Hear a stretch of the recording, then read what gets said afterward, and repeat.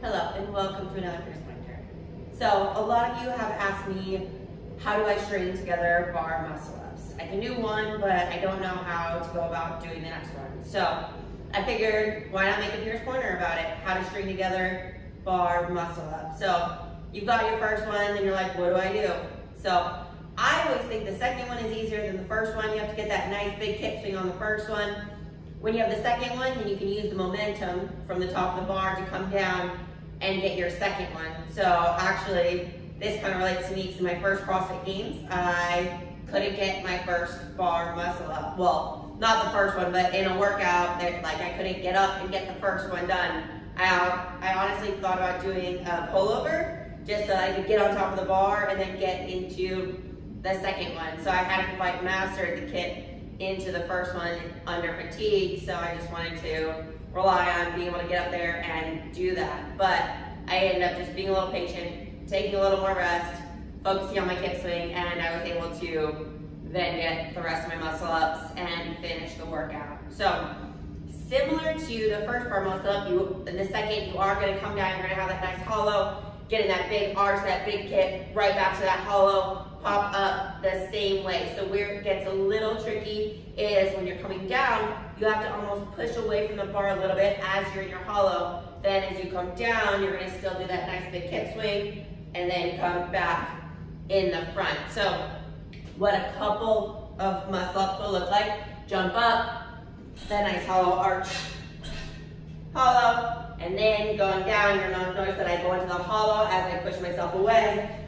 and then go right back up into that next one. I will do one more so you can see it.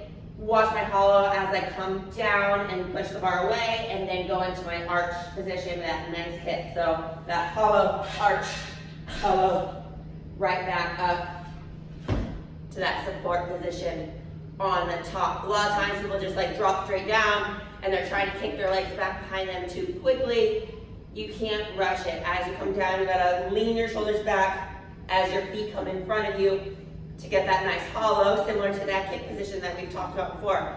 That hollow, then we're going to our arch, and then right back to our hollow, and do that second muscle up, very similar to what you do in your first. So as you come down, some people prefer at the beginning to kind of lower themselves and then go into it, just because they're afraid of heights, they're afraid something's gonna happen to their shoulder.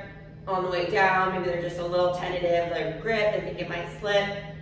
That's totally understandable. When it is something new and you're like, I'm coming all the way from the top and then I have to come all the way down underneath, that's a lot of pressure, a lot of momentum that's coming down. So one way that you can do it, like I said, you can slowly lower yourself to that dip and then kind of come down from there, which isn't as efficient as coming from the top because you don't have as much speed and as much power. But if it's one way to help teach you how to do your first muscle up into your second, then give it a try. As you get a little more comfortable, then you can advance it and you can get a little bit more crazier, I guess. You can have a little bit more speed. So what that would look like I said, from dipping down a little bit, is that nice first bar muscle up. Then, like I said, you might dip down a little bit just to slow it down. Still that hollow arch, hollow into that muscle up. It just takes a little bit of the speed out of it,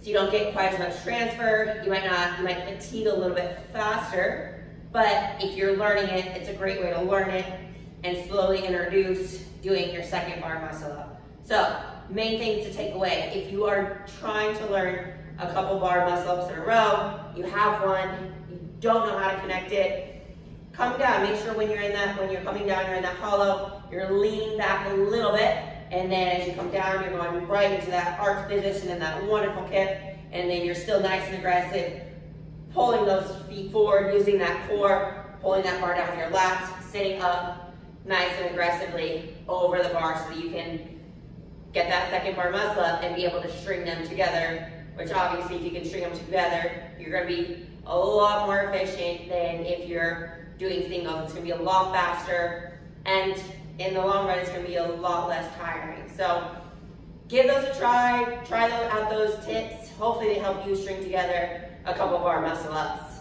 Good luck.